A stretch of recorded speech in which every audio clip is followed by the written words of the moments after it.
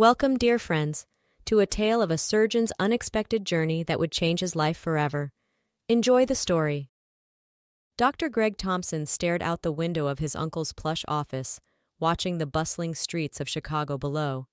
He barely registered the older man's words, his mind already drifting to the ski trip he'd planned for the weekend. "Greg, are you even listening to me?" Dr. Sam Thompson's sharp voice cut through his nephew's daydream. Greg turned, forcing a smile. "Of course, Uncle Sam. You were saying something about a small-town hospital?" Sam sighed, running a hand through his silver hair. "This is serious, Greg. Pinewood General is on the brink of collapse. If it closes, that entire community loses its only medical facility within a 50-mile radius." "And what does that have to do with me?" Greg asked, though he had a sinking feeling he already knew the answer. "I need you to go there, assess the situation, and get that hospital back on its feet," Sam said, his tone leaving no room for argument. "Consider it a test. If you can turn Pinewood around, you'll prove you're ready for bigger responsibilities here." Greg's jaw clenched.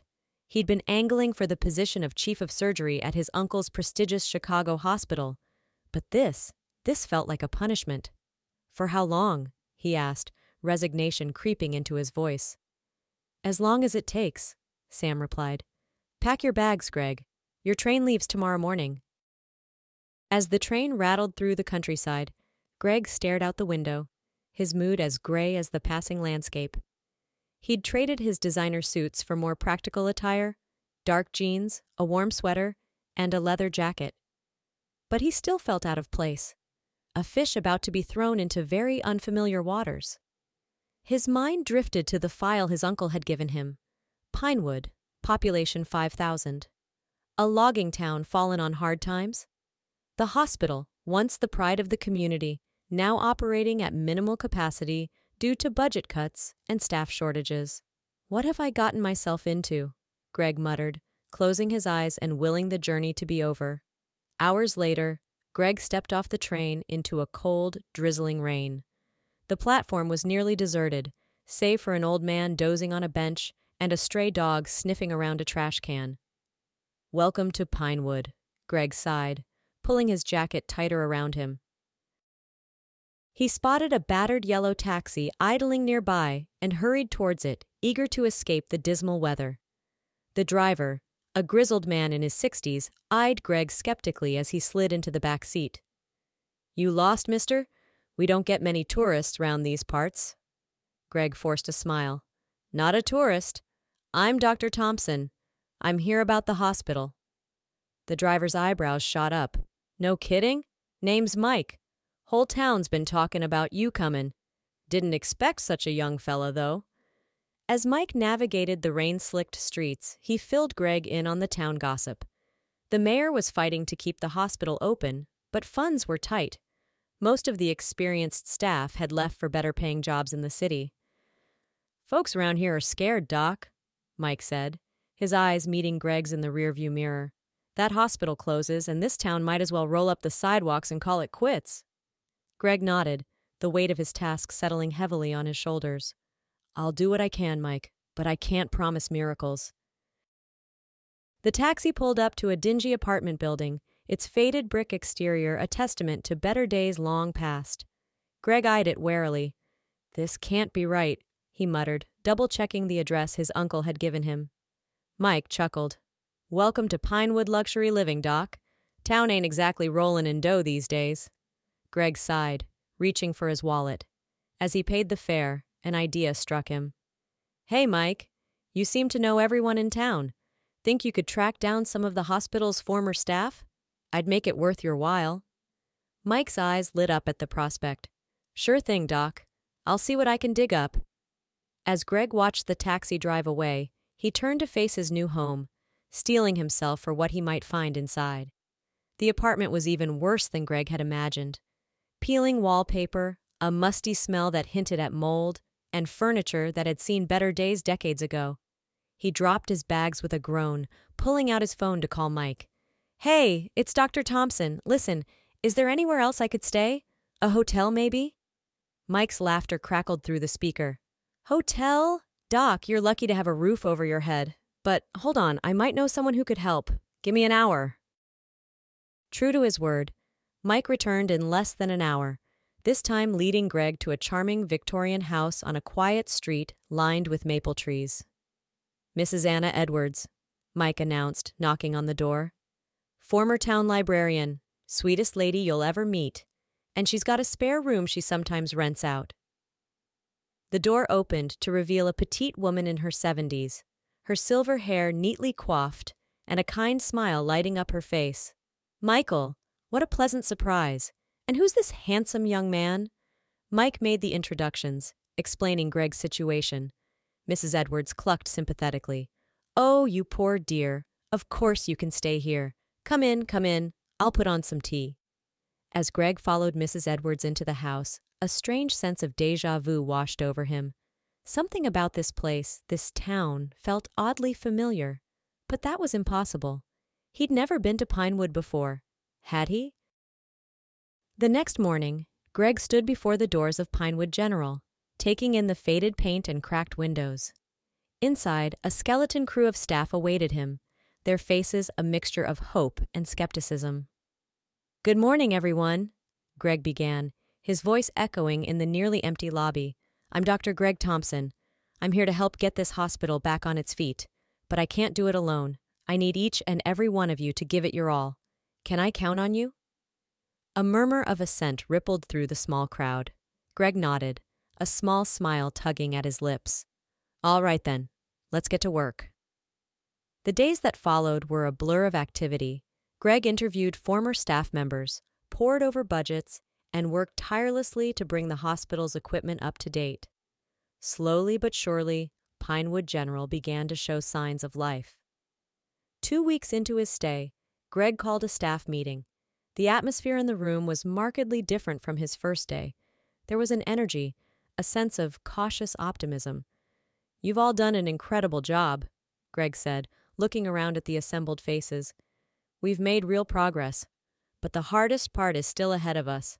We need to prove to this community that Pinewood General is here to stay, that they can count on us when they need us most.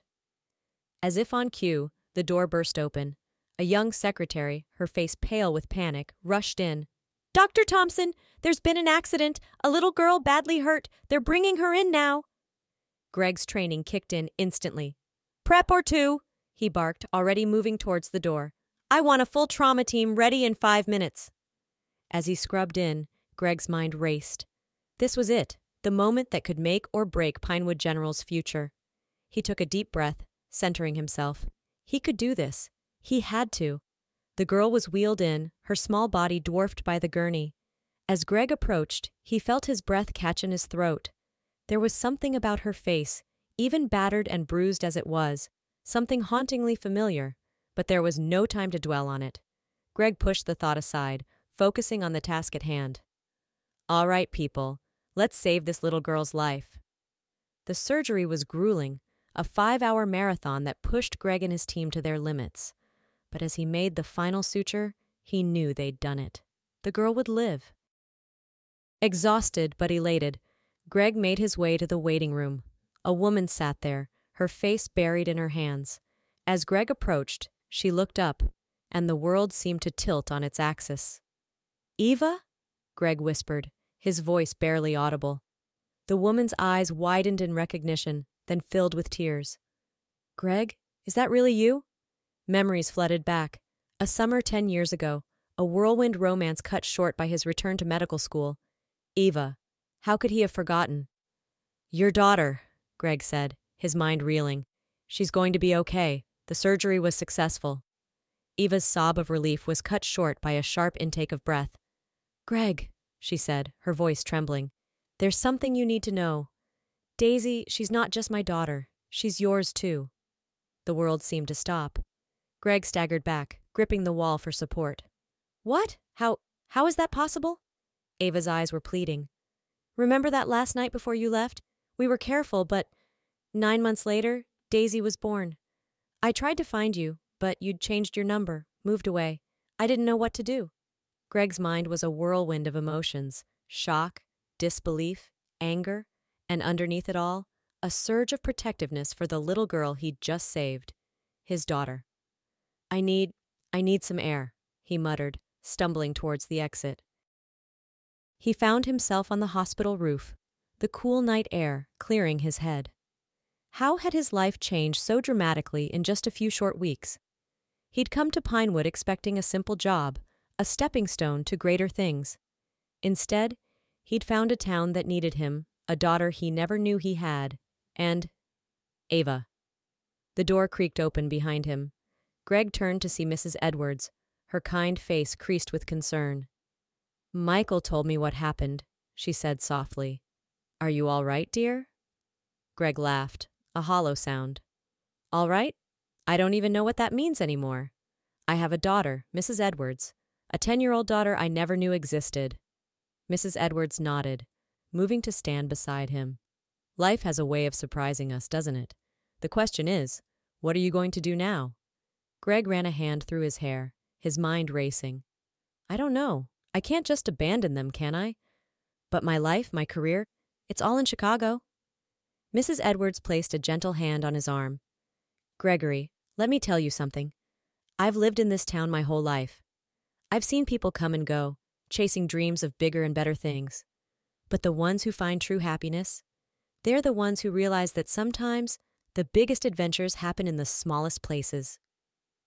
Greg looked out over the town, its lights twinkling in the darkness. For the first time, he saw Pinewood not as a backwater assignment, but as a place of possibility, a place where he could make a real difference. I need to talk to Eva, he said finally. And I need to meet my daughter. The next month passed in a blur of activity. Greg threw himself into his work at the hospital with renewed vigor, determined to make Pinewood General a facility the town could be proud of. But his biggest challenge, and his greatest joy, was getting to know Daisy. She was a spirited child, with Greg's dark hair and Eva's bright smile.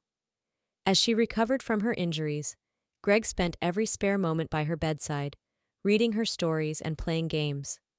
Slowly but surely, a bond began to form between father and daughter. Eva, for her part, was cautiously optimistic about Greg's presence in their lives. I don't expect anything from you, she told him one evening as they shared a quiet dinner in the hospital cafeteria. I know this is a lot to take in. Greg reached across the table, taking her hand. Ava, I missed out on 10 years of Daisy's life. I don't want to miss another day. I know it won't be easy, but I want to be here. For both of you. As the weeks turned into a month, Greg found himself falling into a rhythm.